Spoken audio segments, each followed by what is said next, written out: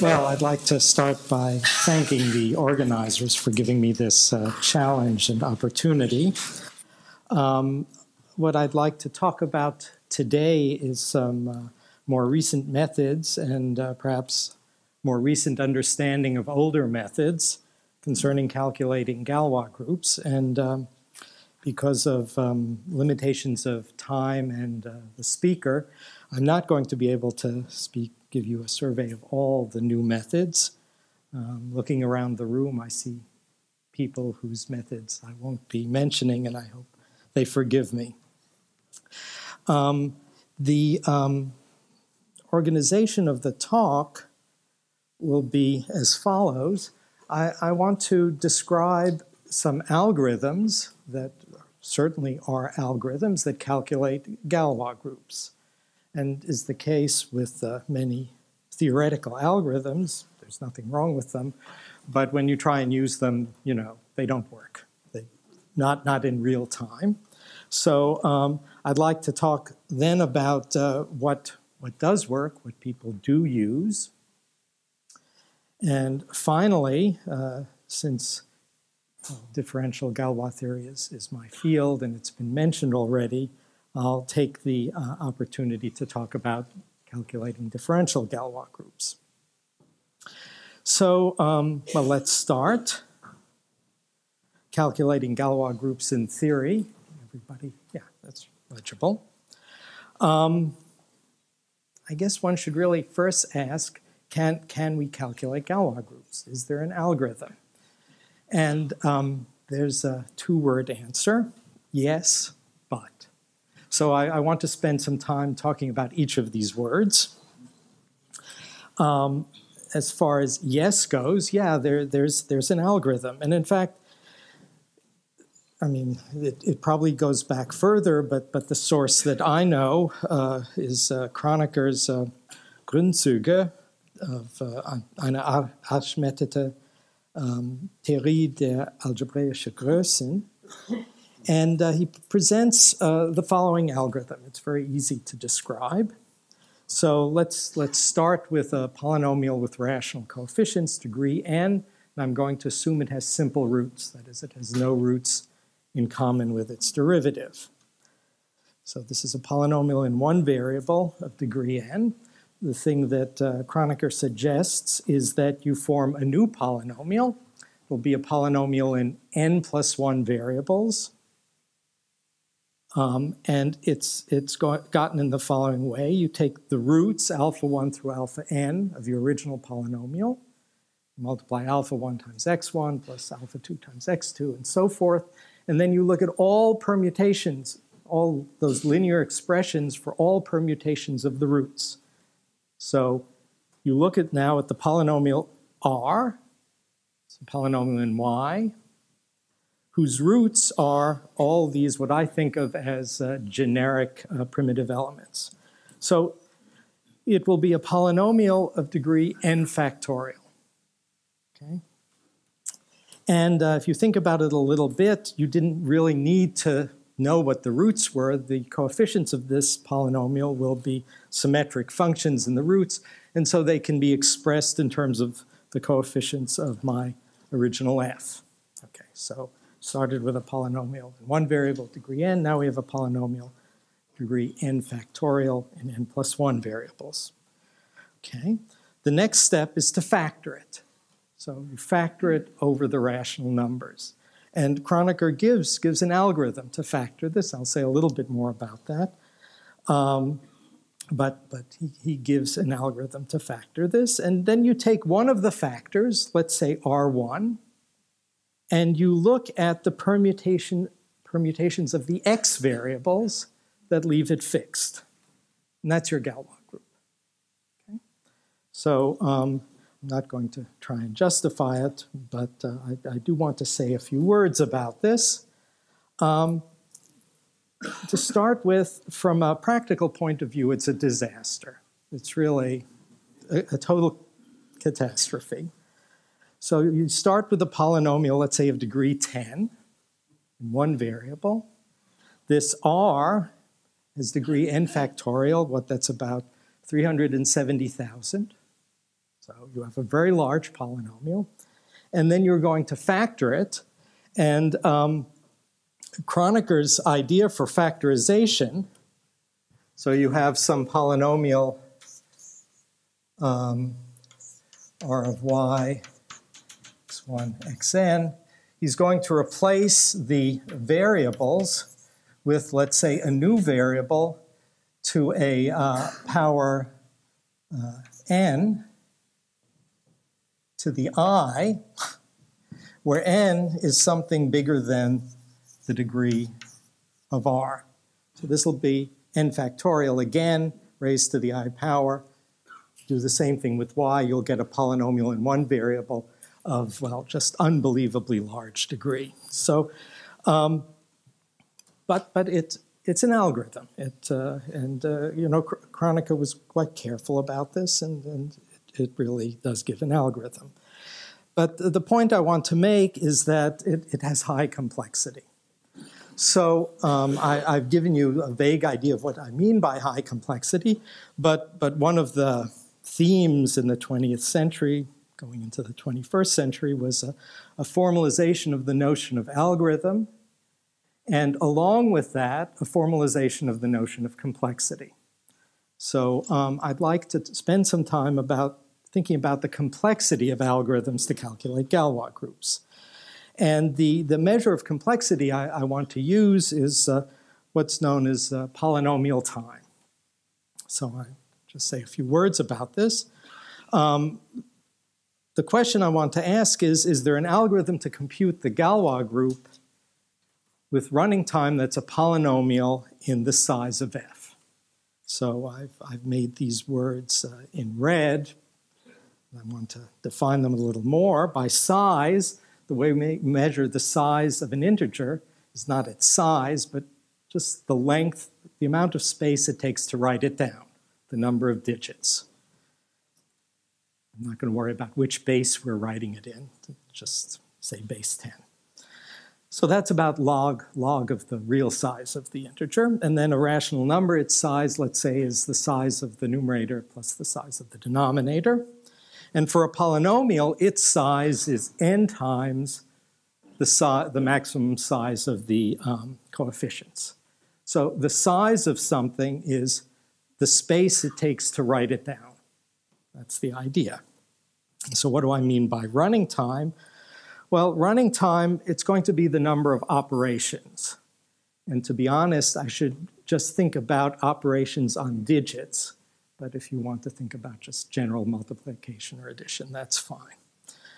So now the question is there an algorithm to compute the Galois group of an equation whose running time measured this way is a polynomial in the size of the input? Well, that's not a fair question, because you can have a polynomial of degree n, relatively small coefficients, but the Galois group will have size n factorial. So your output isn't really polynomial in the input. So just to even write it down would take too much time. On the other hand, if you have a group of some size, let's say size m, it's not hard to see that there always exist log m generators.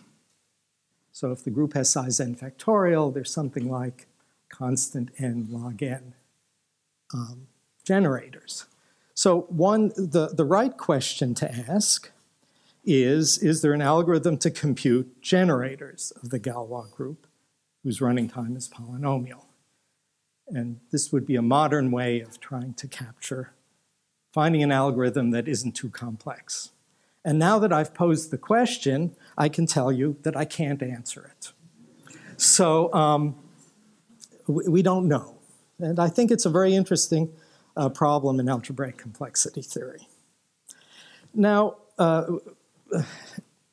Harold Edwards showed us this quote of Galois, where it's apparent that he understands that although he can tell you what's going on with solving a polynomial in terms of radicals, he can't give you a method that's practical.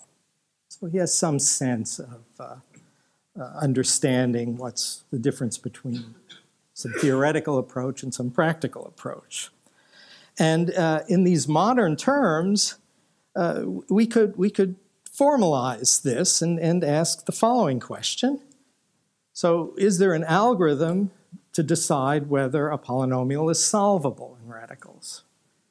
Who knows? Maybe you could do this without calculating the Galois group. That may be possible. And in fact, the answer is yes. And this was given by Landau and Miller in 1985. And in their paper, towards the end of the paper, they very proudly give the following statement, which is why I didn't translate Galois' statement. Perhaps with a little bit of hubris, but they deserve to be proud. And so I'd like to talk a little bit about the Landau-Miller algorithm, what has happened since Galois that lets them do this. So let's see, talk a little bit about the ingredients of this Landau-Miller algorithm. The first and for me most important ingredient was the discovery by Lenstra, and Lovász of a way of factoring polynomials in polynomial time. This was really a remarkable achievement. This is polynomials in one variable. Kronecker suggests to factor a polynomial, you evaluate it at integers, factor the integers, and then interpolate possible factors and test whether these interpolated polynomials divide. And, well, you have to take some exponential number of combinations and try this. And the Lenstra-Lovász algorithm avoids, it doesn't approach it quite that way, but it avoids this exponential number of choices that you have to test. But again, I don't want to go into the details of it. Using this algorithm, Susan Landau was able to show that you can construct splitting fields and compute the Galois group in a time that's polynomial in the size of the input, the polynomial itself, and the output. So this is already an improvement on Kronecker. Kronecker, no matter what size of Galois group this polynomial has, Kronecker had us calculate a polynomial of degree n factorial, even if the polynomial had trivial Galois group. But Landau says that to calculate the Galois group, if it's small, you don't have to do that. You don't have to go all the way to n factorial. And just quickly, let me show you where the Lenstra-Lovász algorithm comes in. So again, Harold Edwards described this situation. You take a polynomial, it's easy to symbolically adjoin one root to the rationals. You just take the polynomial ring, you mod out by the ideal generated by the polynomial. I'm assuming the polynomial is irreducible for now. And calculations in this field, Q of alpha, can be done using the Euclidean algorithm. It's not hard. You don't have to know what alpha is. So that's the first step. But at the second step, you already have a problem. You want to construct the splitting field. What do you adjoin? You have to adjoin another root. And in order to do the same thing, you have to know its minimum polynomial. And so to know its minimum polynomial, you will need to factor the original polynomial over this extension field. Well, the Lenstra-Lovász algorithm, it's easy to make it work over finite extensions, or at least reduce to the rational case. So at this point, you need a polynomial time algorithm to factor. So you factored, and then you adjoin another root. You factor, and you adjoin another root. And you do this until everything is factored. And at that point, so it's the Lenstra-Lovash algorithm that gets you to that point in polynomial time, polynomial in the size of the group, since of course the degree of this big field is that size. And then it's not hard to find a primitive element, the minimum polynomial of a primitive element, and the Galois group is the set of permutations that take this primitive element to another root of its minimum polynomial. Okay, so this is Landau's algorithm. And in fact, at this point, we can decide if an equation, an irreducible equation, has an abelian Galois group. And let me do this because the ideas come up again as I describe the Landau-Miller algorithm. So the first thing to observe, so we have our polynomial f of x, g is the Galois group of f. I want to note that if g is abelian, then well, what does G abelian mean? All groups will be normal, so all subfields of the splitting field of this will be normal. In particular, when I adjoin one root, this will be a normal field. I'll get all the roots. Okay? So that's something to keep in mind. So in particular, the splitting field will have degree n. So what is the algorithm? So the algorithm is you form the first step in the way to the splitting field. And there are two possibilities. So is this the splitting field? So does f split? And if the answer is no, the game is over. It can't be abelian. Okay.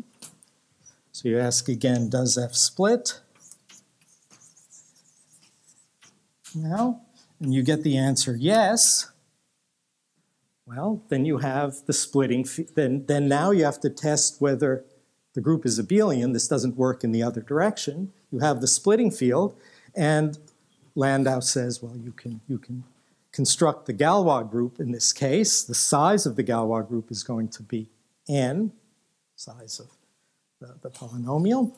And when you have it written down, you can certainly check if it's abelian just by multiplying in both directions. So at this point, we can check whether a group is abelian.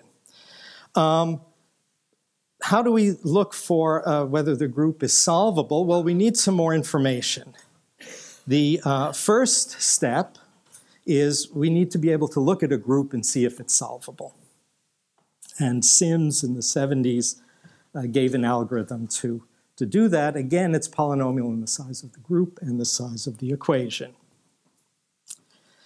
So there were two ingredients here. One was that if G is abelian, it must be small. And the other ingredient was I was able to test whether it was abelian. So here we can test whether it's solvable. And it turns out that in certain cases, solvable groups have to be small as well. So Palfi in '82 showed that if you have a solvable transitive subgroup of the permutation group, and it's primitive. Primitive just means that as a permutation group, it doesn't move blocks of things around, doesn't permute blocks. Then its size is small. It's n to less than n to the fourth. And what Landau and Miller did was they showed that if you want to decide whether an equation has solvable Galois group, they were able to construct some auxiliary equations that they knew had primitive Galois groups. A priori, the Galois groups were primitive, and that it would be enough to test whether these auxiliary equations had solvable Galois groups. So how does one do this? You have an equation, you know that its Galois group is primitive. You start constructing the splitting field.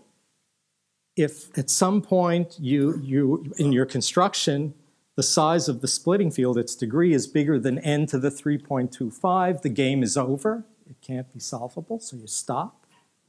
Otherwise, you'll get the splitting field.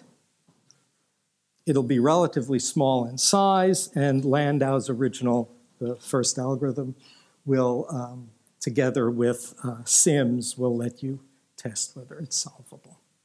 So there's some new tools in the game. One is this good way of factoring things, and the other is we now know more about groups. Okay, so that's the Landau-Miller algorithm, and it's a polynomial time algorithm. I forgot to write down bounds on the degrees of the polynomials, but in any case, I don't think one wants to program this. So what does one do in practice? And the answer is many things, but I want to describe a couple of things that work, and these are things that actually are used, for example, in the computer algebra system MAGMA. So the first is mod P techniques, and well, we've heard a lot about mod P techniques, but I'm going to look at them from the point of view of algorithms. And so I'm going to start with a polynomial that has integer coefficients, and for simplicity, I'm going to assume that the leading coefficient is 1, and we all know this expression for the discriminant. And the first fact to realize is that, except for some finite set of primes, if you look at the equation mod P and look at its Galois group, one can think of it as being a subgroup of the Galois group over the rational numbers. And, well, certainly the number theorists in the audience know this. This was part of what was spoken about yesterday. But I can't resist giving a proof of this fact, so I will. And it's a very non-canonical way of thinking about things, but very much in the spirit of Kronecker. Remember that Kronecker said that the Galois group was gotten by looking at this enormous polynomial, factoring it, and taking one of the irreducible factors and looking at permutations that leave it invariant. Well, we could factor at mod P. In mod P, it's going to be the same story. You take one of the irreducible factors. Well, take this R11 and look at the substitutions, the permutations of the x's that leave R11 invariant. Well, if they leave R11 invariant, and these other factors have no roots in common, it's going to leave R1 invariant. So a permutation mod P will give you the permutation in characteristic 0. So at least this identifies the Galois group mod P with the Galois group in characteristic 0. So now the question is, what kind of information does that give you? How much of the group in characteristic 0 can you capture mod P? And boy, there's a lot of work done on this. The Chebotarev density theorem addresses this issue. But an earlier result, and perhaps, at least for me, simpler to state, also will give you the sense of it. And this is this old theorem of Frobenius. So the theorem of Frobenius says, take the degree and take a partition of the degree. So write it as a sum of integers. And you can ask, well, you take your polynomial, and it may factor mod P. Look at the primes for which it factors into polynomials of those degrees. Okay? And the density of those primes, the ratio of the primes for which that is true over the set of all primes, is precisely the percentage of elements in your group who, when you write them as in terms of cyclic permutations, the cyclic permutations have those lengths. So factorization mod p, the percentage of p's for which you get a certain kind of factorization, tells you the percentage of elements in the group that have a certain decomposition in terms of cycles. And this is before the Chebytarov density theorem, and certainly the Chebytarov theorem.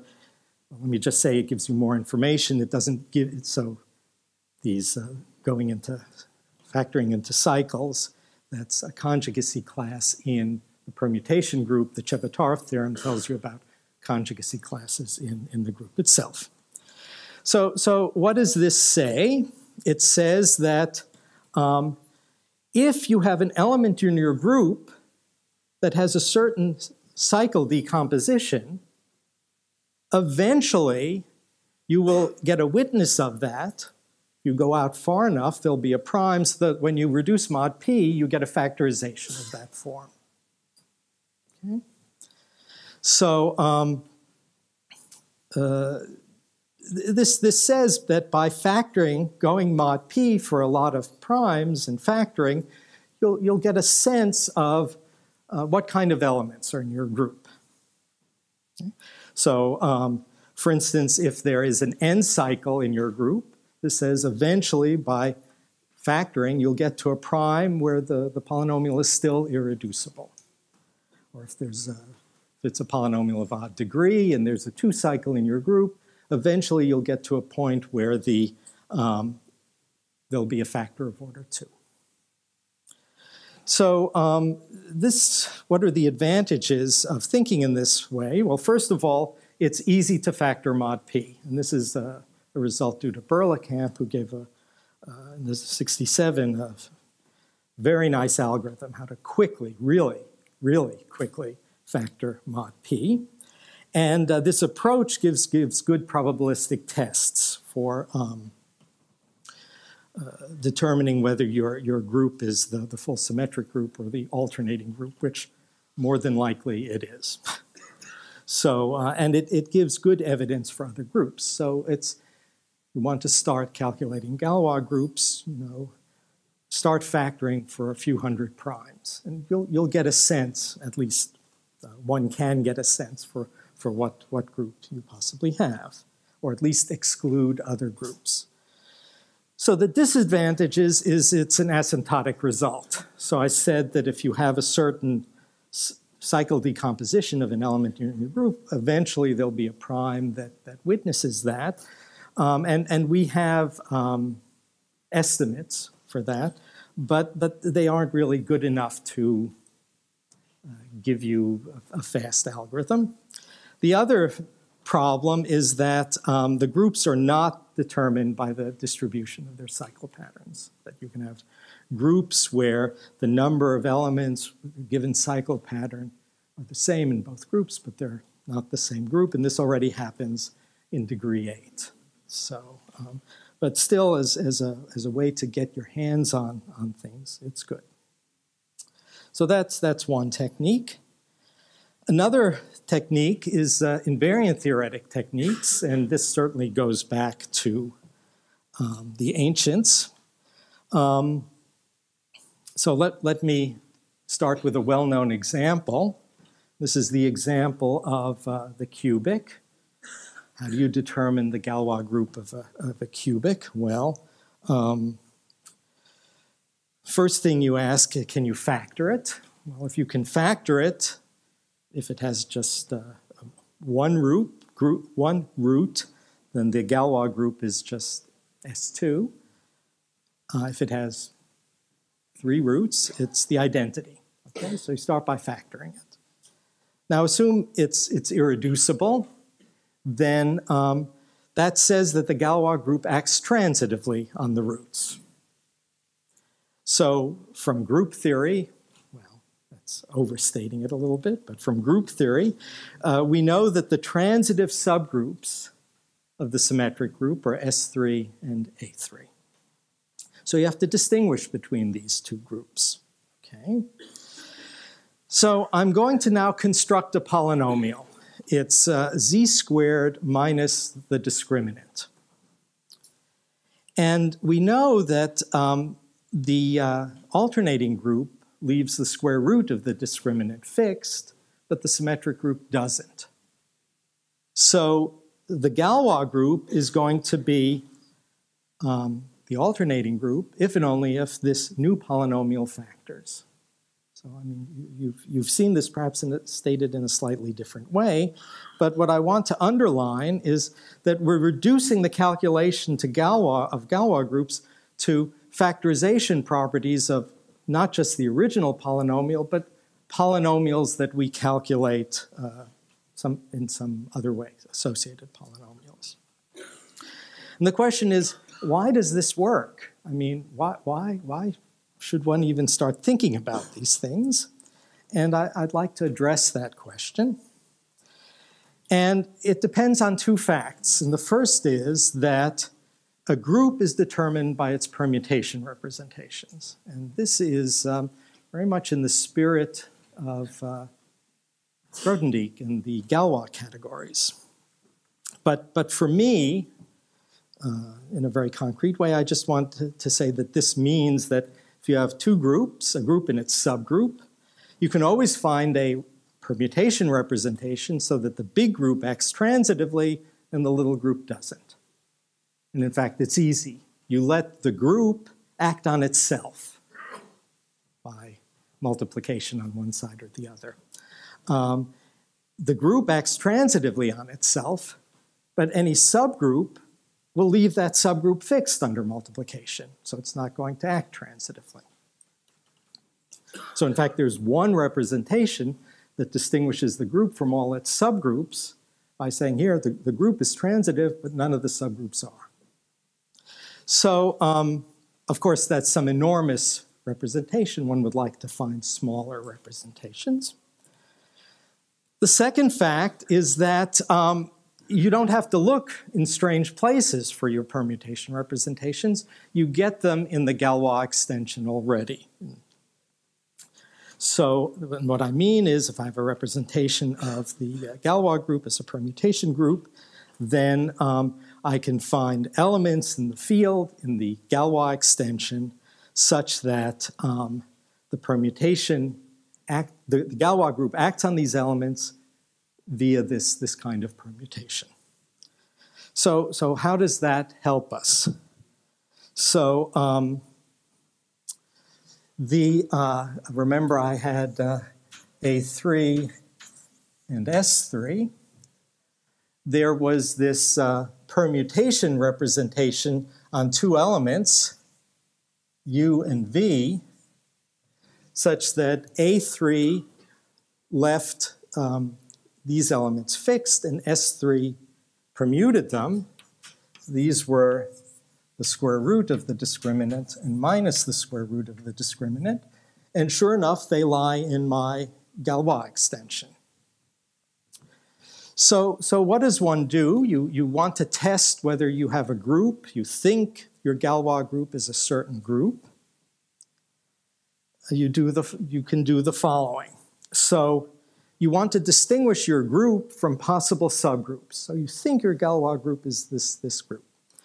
So for each of, let's say, a maximal subgroup, so for here, you find a representation so that the group acts on the representation transitively, but the subgroup doesn't. And I said one could find that in the Galois extension itself. You write down a polynomial whose roots are this. So this is my polynomial f of x. And this will factor when the group doesn't act transitively, and it'll be irreducible when the group acts transitively. And this works a lot of times. You need to know a lot about your groups. transitive subgroups of the symmetric group, I think, are classified up to degree 35. I'm told that this idea works for polynomials up to degree 20-something, 23, 24. And this is what can be done, certainly using magma. So, well, there's a lot more to say about the usual Galois theory, but I'm going to stop here. But I would like to say that these ideas, these two ideas, are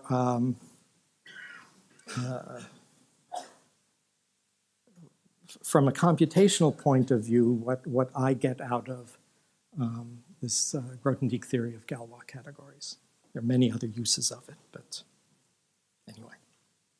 Okay, differential Galois groups. So Malgrange and other people spoke about this. I only want to talk about the linear theory, and I want to give a quick introduction to it as well, just to nail down some definitions. Again, I'm going to, well, I'll first talk about what these things are and what good are they, and then again talk about some aspects of what we can do in theory and what we can do in practice. So here's the quick introduction to the Picard-Vessio theory. Let's start with a linear differential equation. I'm going to simplify things, think of it as having coefficients that are rational functions with complex entries, coefficients. In Galois theory, at least nowadays, what we do is we form splitting fields and automorphism groups and so on. So I want to form a splitting field. One can not do this constructively, but certainly in theory, there exists, you go to some nice regular point, there exist independent solutions. And you can form a splitting field by adjoining these solutions to the base field, rational functions. And you also want to adjoin their derivatives, the first derivative, second derivatives, and you keep adjoining derivatives. Once you get up to the n minus first derivative, you get the nth derivative for free because these things satisfy a differential equation. So higher derivatives come for free. The Picard-Vessio group is going to be the group of automorphisms of this large extension K over little k, which I haven't defined. So little k is the rational functions. And I don't want just field theoretic automorphisms. I want those automorphisms which commute with the derivation. So I want them to preserve derivatives. So the first thing to notice is that because they preserve derivatives, this group of automorphisms will take the vector space of solutions to itself, and it will be, each automorphism will be a linear map on that vector space. So you can identify, once you've chosen a basis, this group with a subgroup of invertible n by n invertible matrices. And one can show that it's Zariski closed, meaning there's some set of polynomials and n-squared variables such that this group of matrices is the set of matrices whose entries satisfy those collection of polynomials. So for example, that the determinant -1 is 0, that's a polynomial in n-squared variables. So this is it's a group of matrices, but it's not just any group of matrices. And finally, there's a Galois correspondence between certain subgroups and certain subfields. The certain subgroups are subgroups that are also Zariski closed, defined by sets of polynomials, and they correspond in the usual Galois correspondence to subfields which are also closed under derivation. So this is the Galois theory. So what's the point? Why is one interested? Well, for example, in the usual Galois theory, the size of the group measures the size of the extension. That is, the physical size of the group is the linear dimension of the extension. And here the natural generalization of this is true. The size of the group, meaning its dimension as a variety, or Lie group, is equal to the transcendence degree of the big field over the small field. And this is very useful in number theory and or in other places. One is interested in showing that values of certain functions are transcendental. The usual first step in this is to show that the functions themselves are transcendental. And so, for example, if you look at the Bessel equation, which has a parameter lambda, and you put a restriction on lambda, one can show that the Galois group is the special linear group.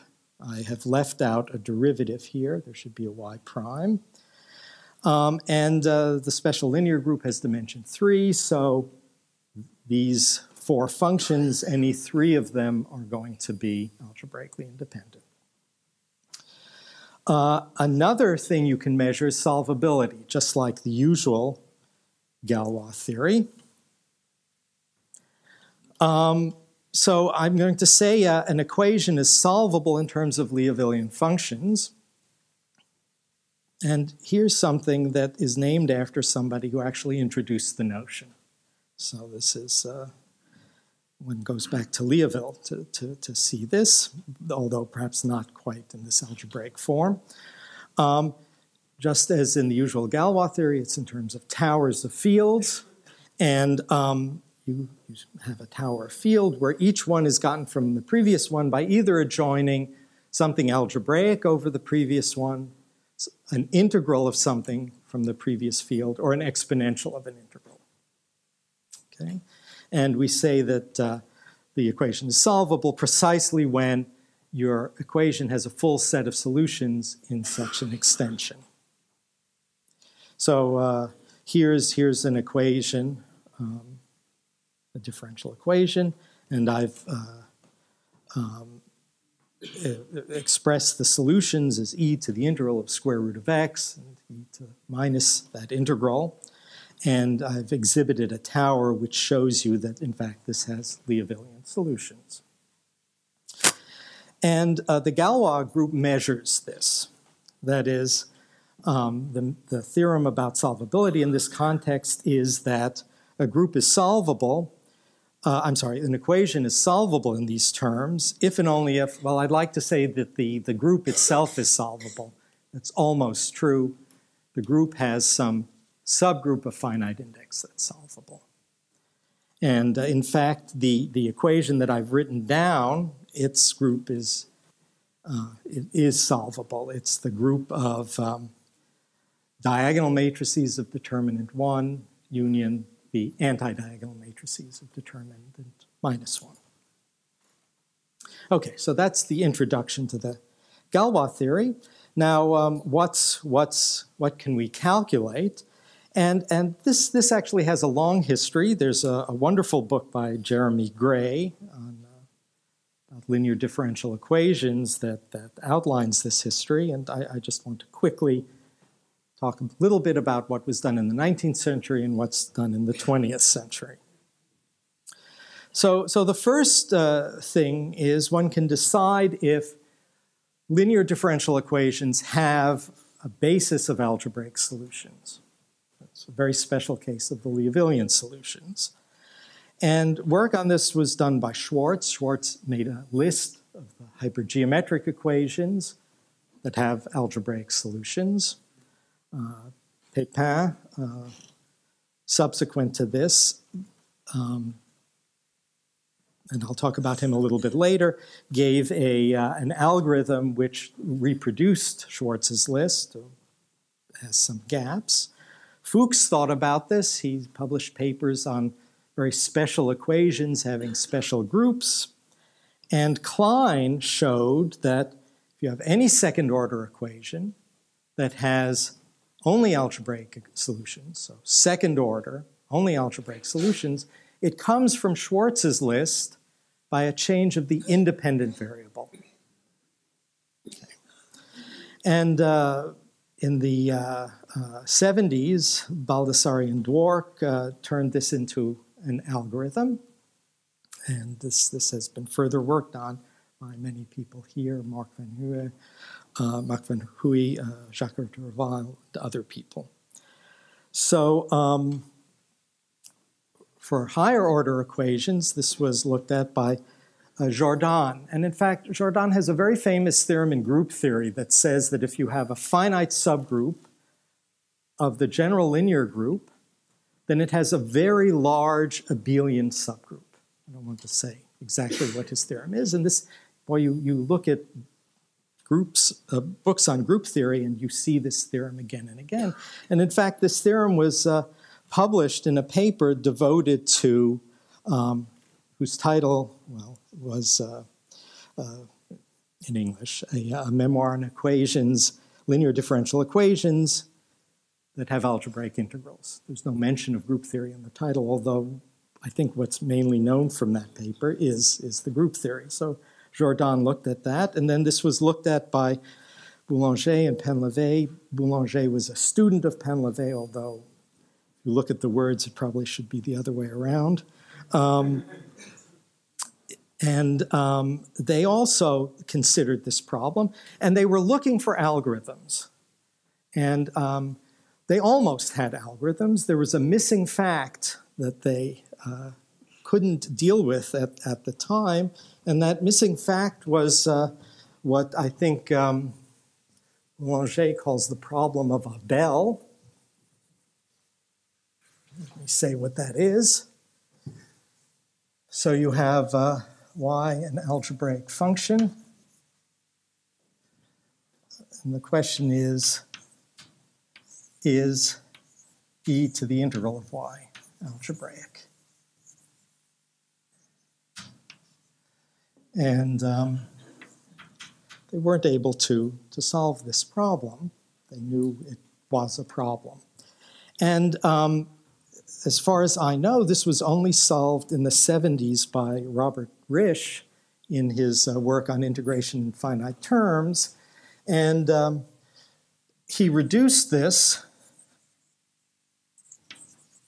So you want to bound the torsion of the Jacobian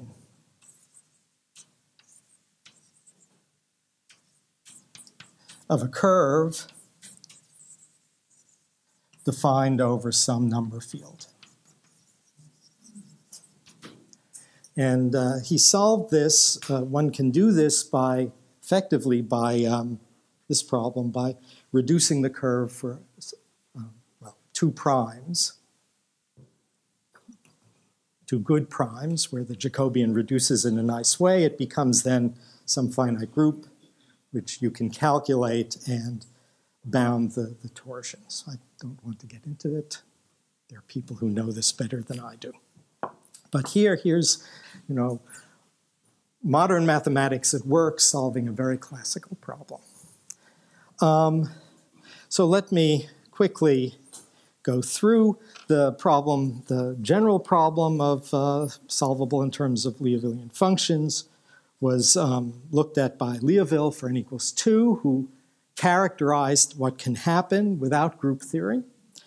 And Pepin gave an algorithm. Liouville's work, by the way, is in the 1830s. All this other work is in the 1870s, 80s, and 90s. Liouville was quite a bit ahead of his time in this, as well as many other areas. This was turned into an algorithm by Kováček in the 70s, although published much later. For higher order, the old guys looked at it also. Again, they ran into this kind of a problem. Marot worked out many cases, n equals 3, 4, 5, by knowing the groups. And a general algorithm was given by myself and improved by Ulmer and other people. For n equals 3, for n equals 2 and 3, it's been programmed. One can calculate things. One can characterize when equations are solvable in terms of smaller order linear equations. And most recently, the last year or two, Marc Van Huy and his students actually can take an equation and tell you, can it be solved in terms of Bessel functions? Can it be solved in terms of Airy equations? And this has nice applications to understanding formulas and combinatorics. And finally, in 2002, Hrušovský gave an algorithm to compute the Galois group. And I would say that this is at the stage of where we are, where Kronecker was. It's not an algorithm you would want to implement, but it certainly is a wonderful and interesting algorithm. So I will take two more minutes and tell you about what is done in practice. And let me say that what is done in practice nowadays is strongly influenced by the theory of Tannakian categories. And so I want to tie this with the talk that was given on Tannakian categories. So the ideas are based on this philosophy, and I say philosophy because I don't want to state any theorems. Once again, a linear group is determined by its representations, in the sense that you start with the group, you look at all its representations. These are vector spaces on which the group acts.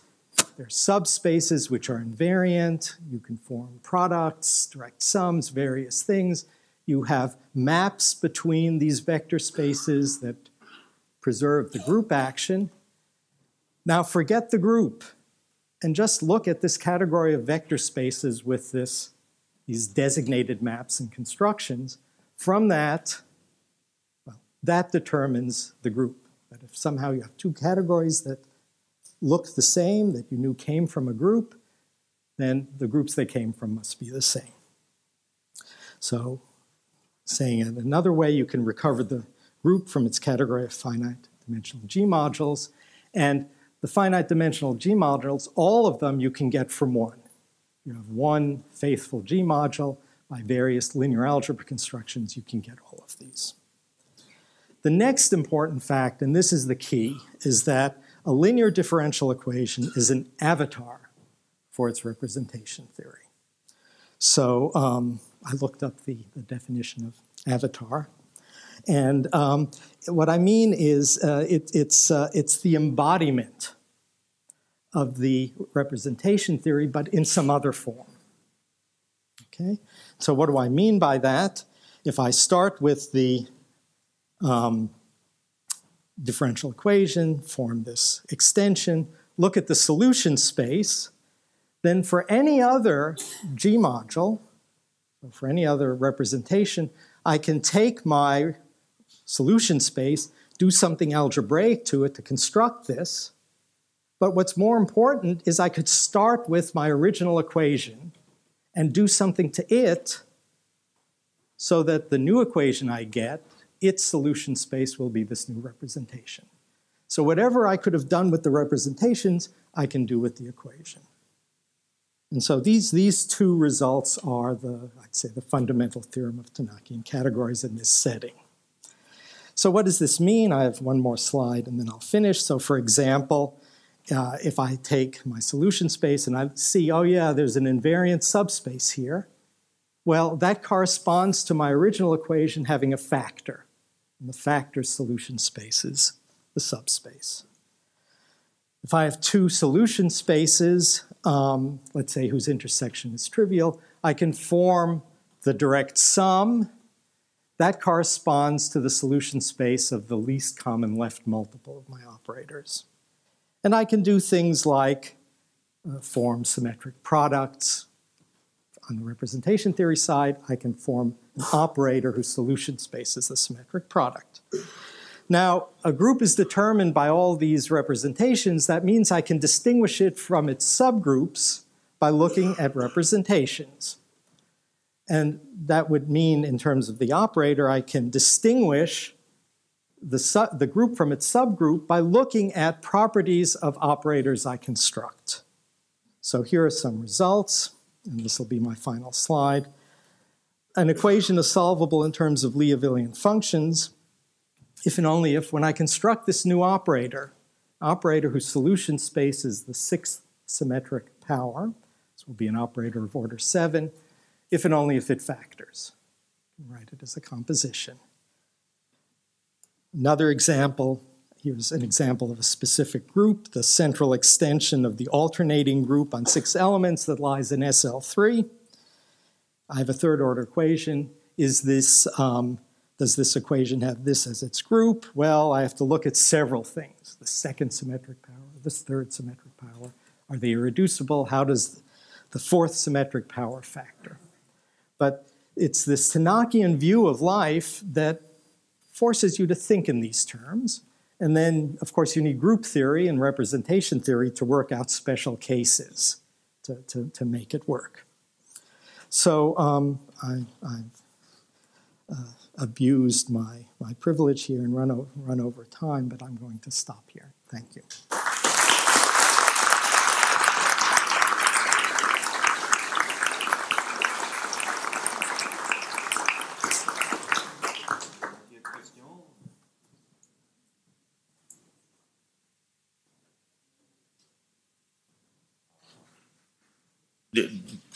Il y a une autre chambre aujourd'hui?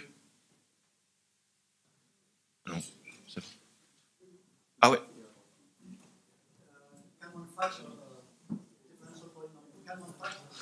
Yeah, the question is whether one can factor differential polynomials as efficiently as yeah, usual. So there are good heuristic methods, but the complexity of a general method that I know was analyzed several years ago by Dima Grigoriev. And the general method, the upper bound on the complexity is doubly exponential. It's a real disaster.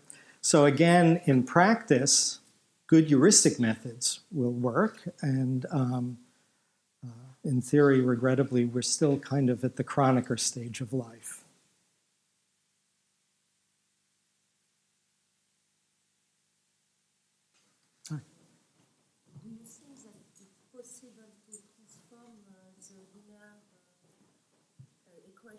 By another transformation and to have another table to identify the Galois group.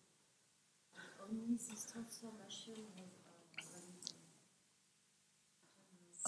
So the question is there something like a Schwartz list in general?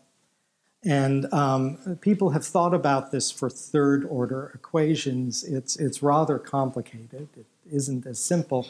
And in general, I don't know, but I'm skeptical. So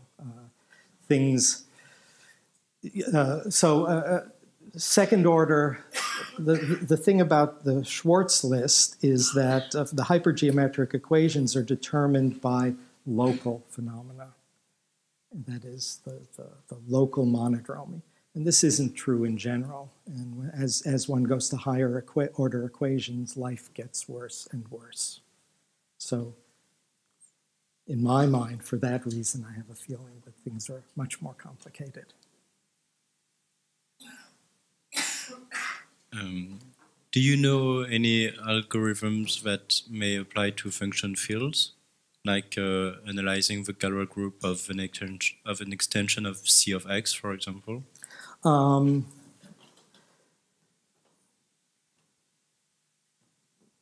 So the short answer is no, I'm not that familiar with that. Many of these techniques, certainly the representation theoretic techniques, work.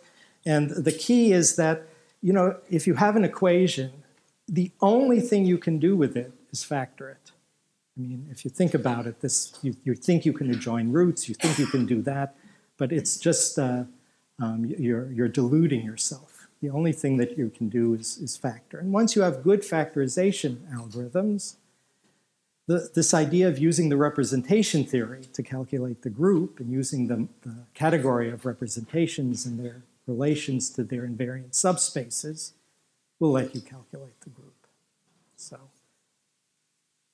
but I don't know of any explicit algorithms other than what I spoke on.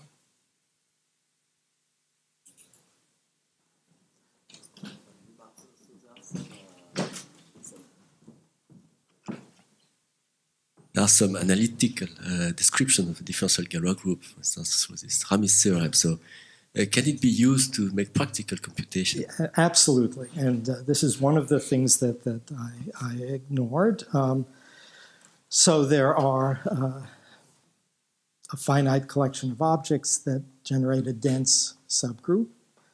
Several of these objects can be computed explicitly and several numerically. And I guess, Michel Audet, you've worked on this with some of your students and quite successfully, and also even theoretically. For example, a calculation of an equation whose group is G2. I guess this was done as Claude Michi's thesis together with Anne Duval.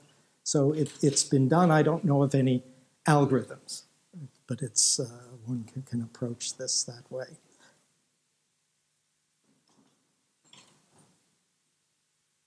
Okay, thank you.